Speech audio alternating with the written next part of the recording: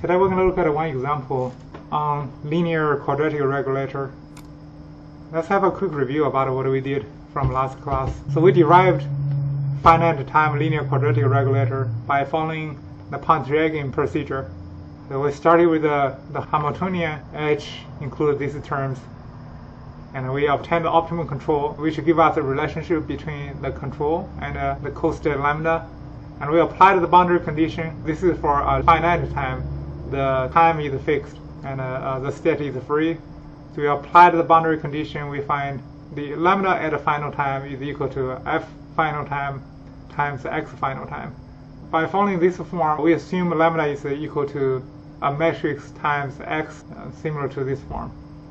Under this assumption, we can get an optimal control that is equal to, we replace lambda by px, it will be a negative r inverse times b transpose times p times x.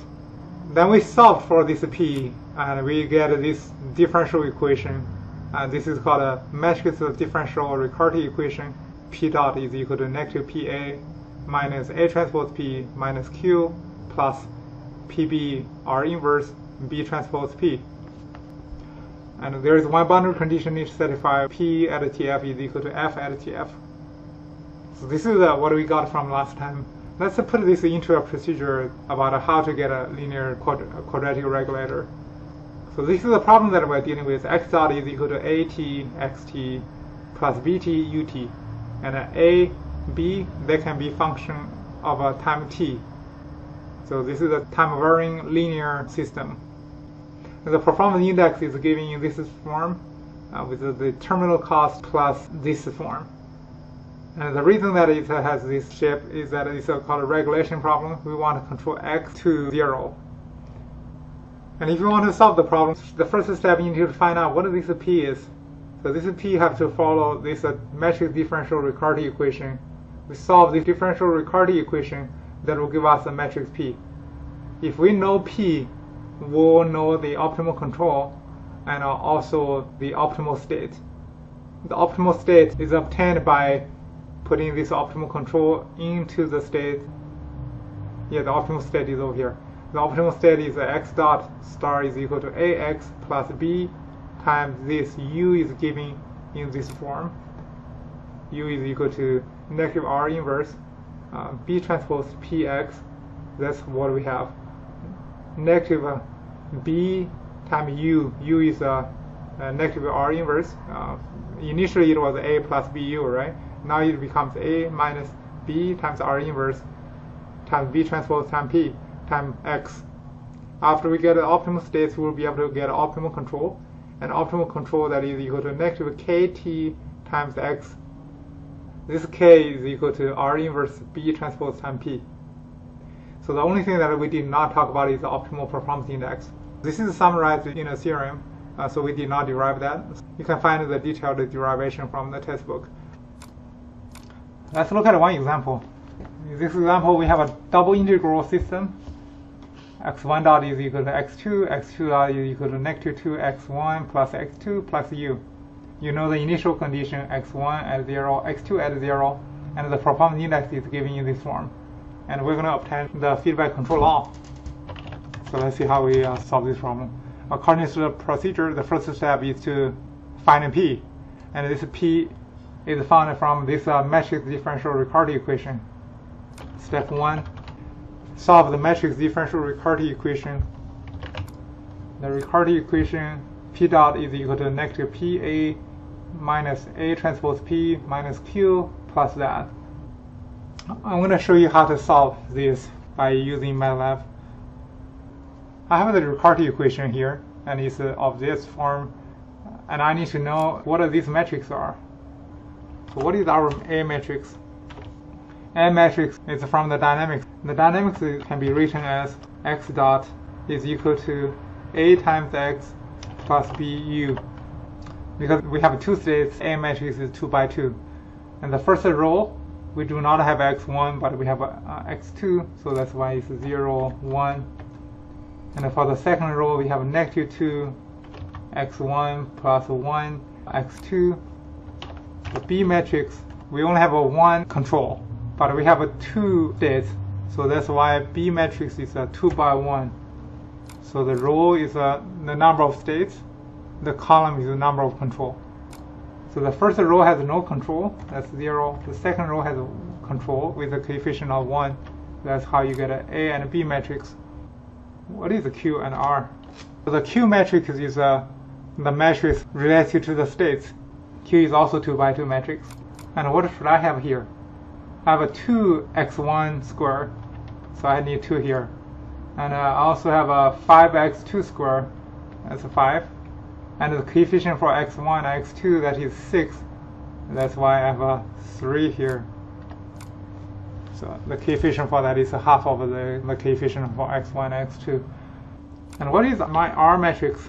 And we only have one control. That's why R is a scalar. R is 0.25. And what is our terminal cost function, FTF? TF is 5 in this problem. What is f of 5? Because we have 2 states and f is also a 2 by 2 matrix.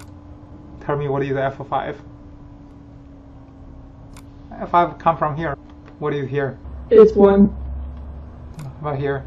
That's 2, right? What here? 0.5. So we find out all this, and we need to solve for P. So we're going to use MATLAB to solve for P. So the A matrix is 0, 1, negative 2, 1.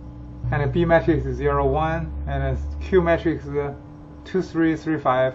And the R matrix is 0.25. And the F is 1, 0.5. And 0.52. The initial states is 2 and a negative 3. And the initial time is 0 and the final time is 5. So if the TF is equal to 5. And we know P at the time TF is equal to this F matrix. Now we'll solve this differential Ricardi equation. When you solve matrix differential equation, you need to put that into a column vector so that you can solve all these elements. After you solve all elements, you convert it back to the matrix form. That's how we find the matrix P. And the differential Ricardi equation is used as a subfunction, and this subfunction is defined here.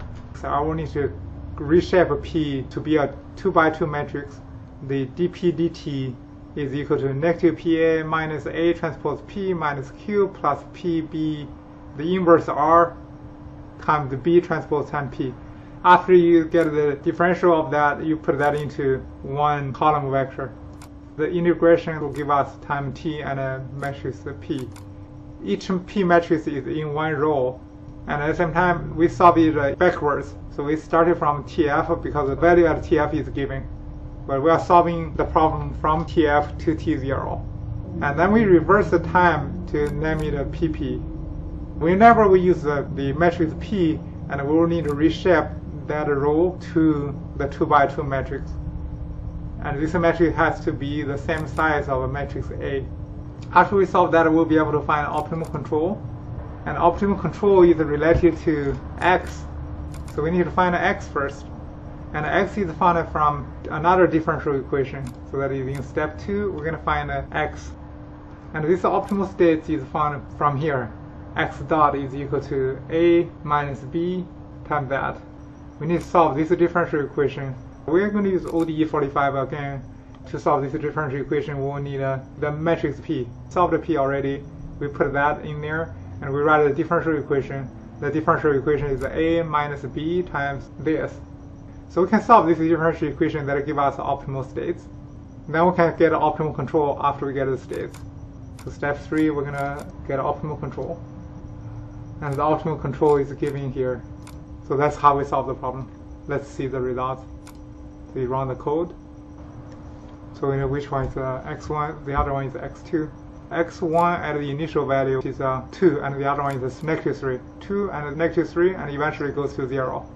Let's also plot the control. Plot time t, and the control here is given as UU. Let's put the title of that as the states. I forgot to create a new figure. I'm going to create a new figure to do that. If we apply the control signal, this will be the states that we're going to get.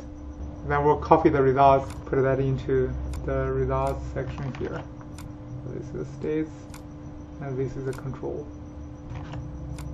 That's all for today.